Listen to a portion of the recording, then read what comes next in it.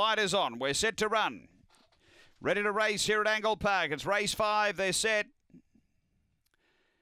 Racing, pace from the inside. Andy Time's going to push through and look for the front and get it early from Aston Ability. Out wide a Crazy Diva, Maxwell Hammer fired up and Spring Bonnie. But getting away Andy Time out by nearly 2. Aston Ability will go for the rails run. They were followed by Fired Up. It's Andy Time clear though of Aston Ability, and Andy Time beats Aston Ability. Third Fired Up and then Spring Bonnie. They were followed by Maxwell Hammer, and back at the tail end is Crazy Diva.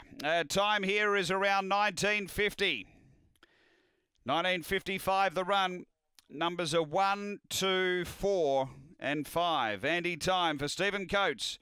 Able to drive through, had the pace to grab the front.